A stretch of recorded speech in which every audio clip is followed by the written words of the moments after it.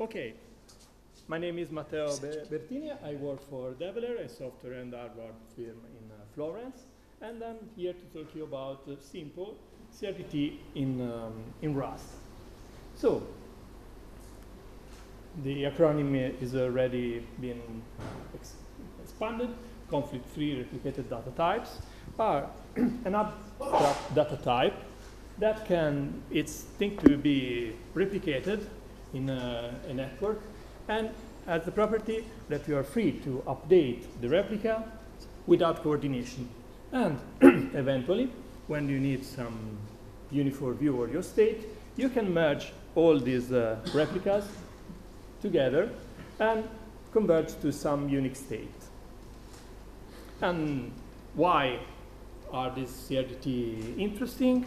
They are interesting for these properties, and they are interesting also because some piece of software is using them. So if you like, you can find them implemented in Redis, you can find them implemented in React, and the SIGTEX engine is the reason why I started to look about this stuff, because in the implementation of the shared test testing, these kind of types are used a lot. So, this acronym is in fact double. We have two kinds of these data types.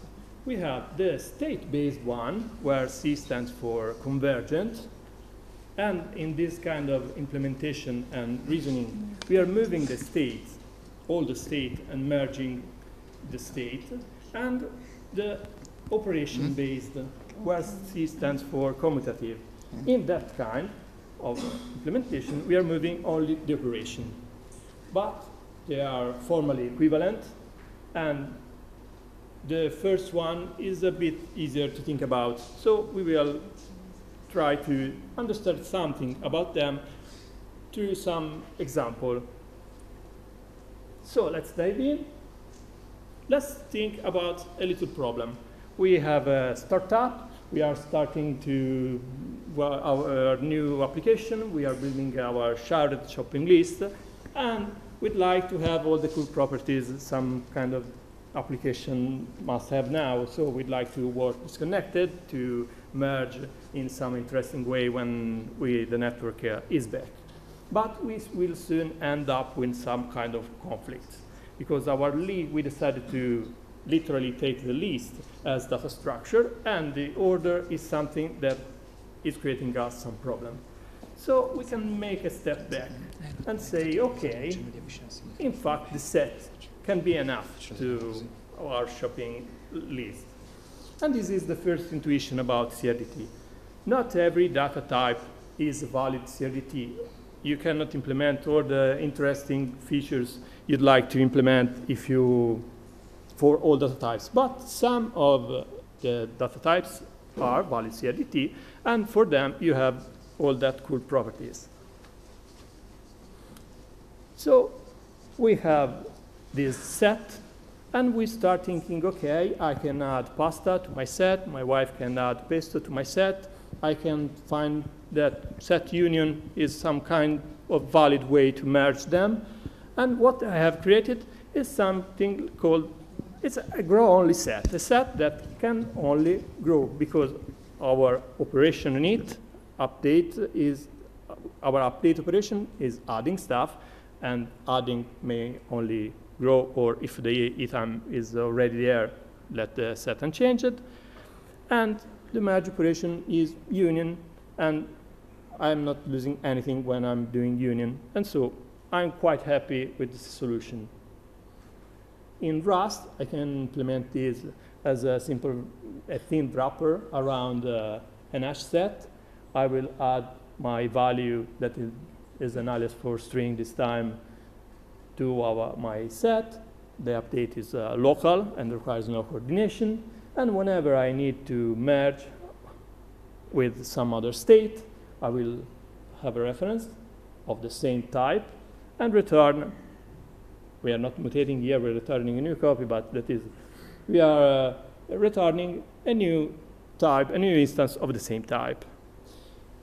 Here is another intuition about CRDTs. Both the add, the update operation, and the merge operation are growing, inflating, are not shrinking our data set. And this is something that we must ensure when we are developing this kind of data types. And the merge operation has other cool properties because we can merge A with B or B with A, and the result is the same.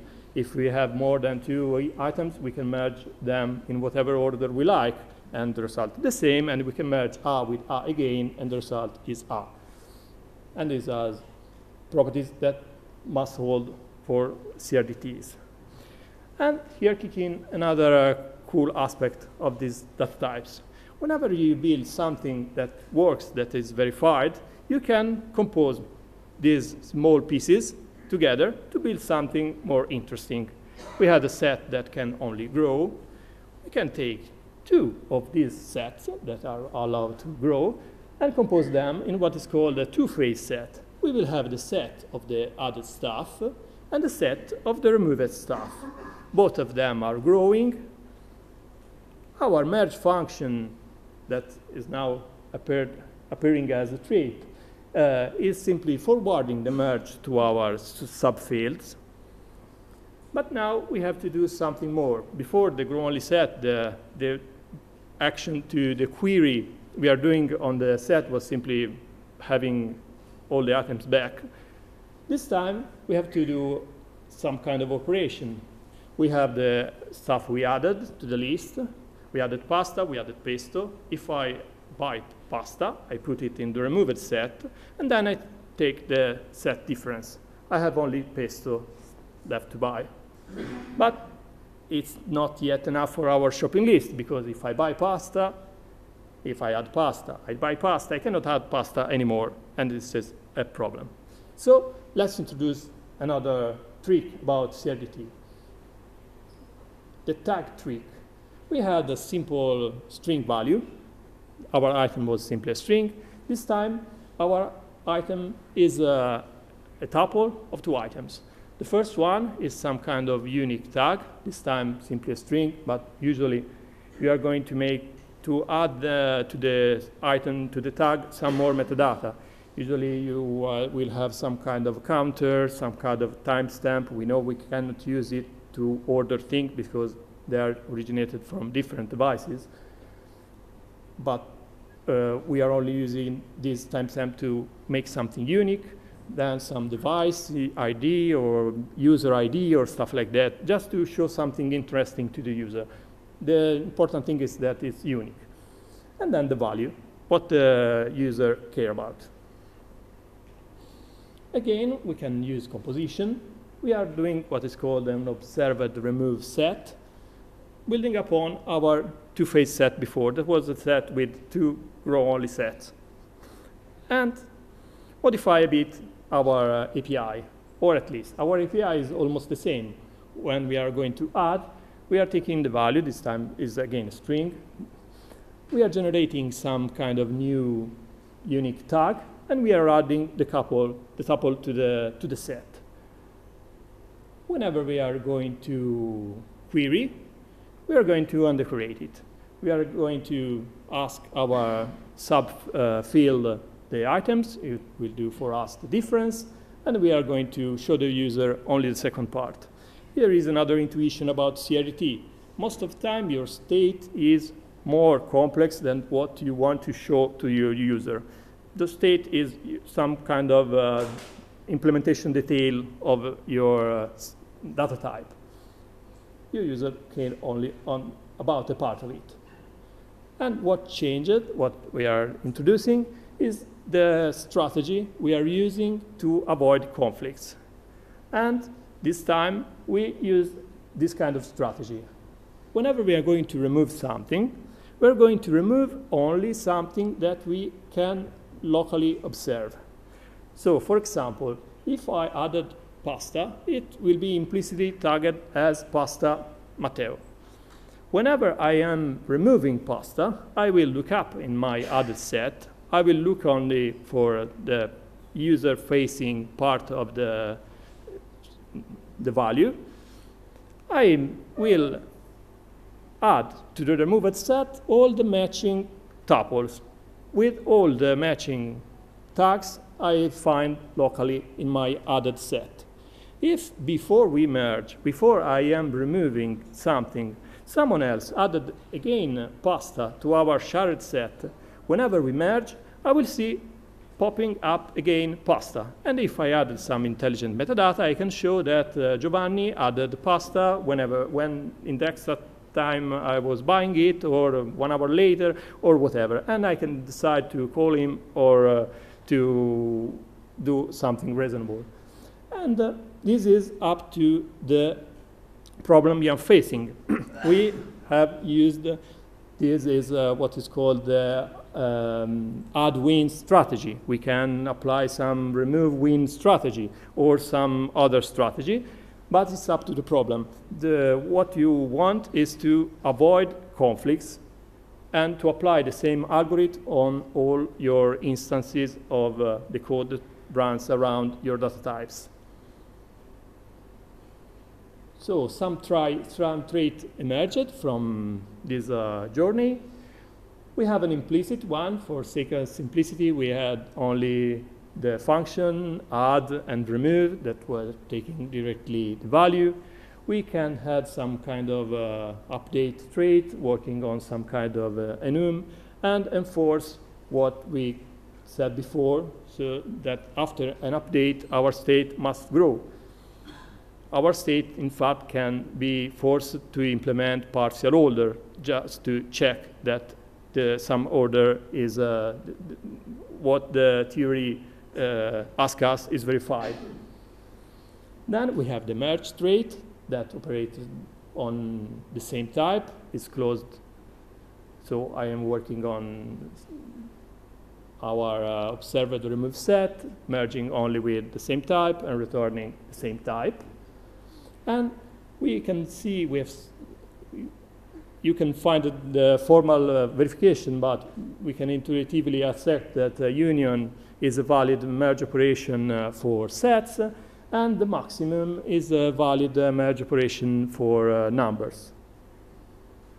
And then the query trait.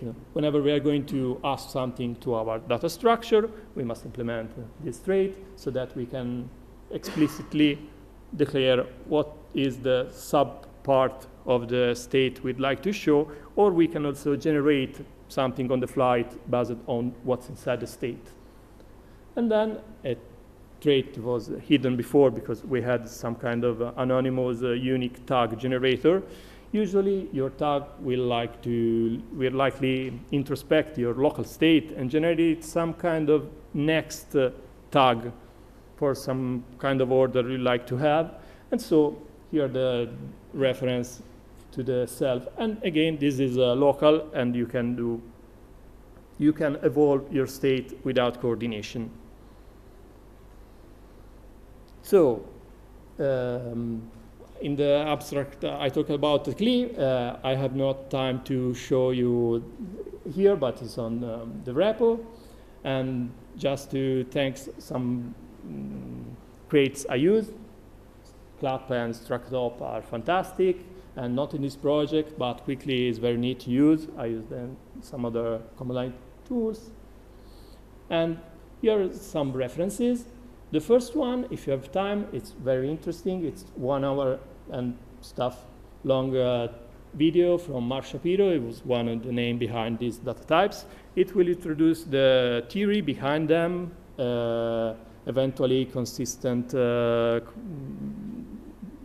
all the theory about eventual consistency. And here is a paper that will introduce you a lot of data types that are verified to be CRDT you can use. You can find sets, counters, registers, and then you can build upon them graphs. And if you are brave enough, you can reach the collaborative text editor state at the end. And if you like to deep on that aspect, inside the Xid editor documentation, there is a series of blog posts now grouped in the documentation that will explore all the trade-off and all the problems you may find if you'd like to take from the toy level to something deliverable, because here we are moving all the state. When the state starts growing, you have to find some compromise. You'd like to move less, and you'd like perhaps to forget something from the very, very old past, and you have to find some compromises about this. Here is an implement. My code you can find is very educational. You can find it from the steps from simple append only set to the observe and remove set till a generic implementation. This is quite long if you want to require all of the partial equa stuff you are required to. And if you do something like that, or if you do what the author of Rust CRDT did, you can fire again all your check and requirements, something like quick check, and have some kind of be sure that your code is respecting the rules. And there are a lot of implementation in other languages you can look at. So what I am suggesting, it's not black magic. It's quite, the papers are not so easy to read, but if you are accepting something by intuition and not going deep in semi-lattice, connected join stuff that you may perhaps know if you are a mathematician, you can build something interesting with CRDT. So thank you.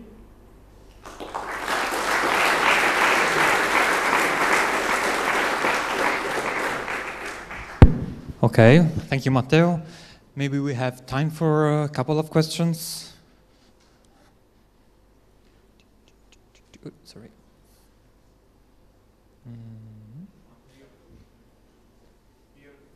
Oh, sorry, here I am.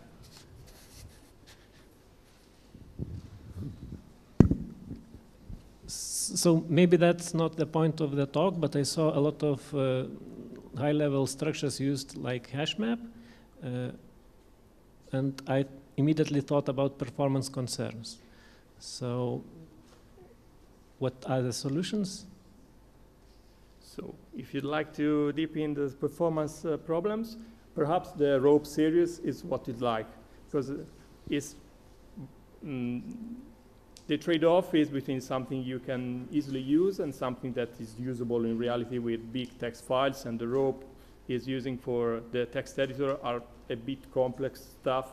And so he found a lot of good implementation solutions for while maintaining these kind of properties. But it's something that you can find on your exact problem, maybe.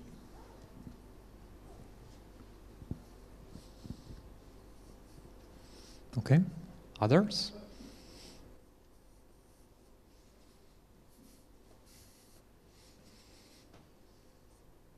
Okay, looks good then. Thank you, Matteo.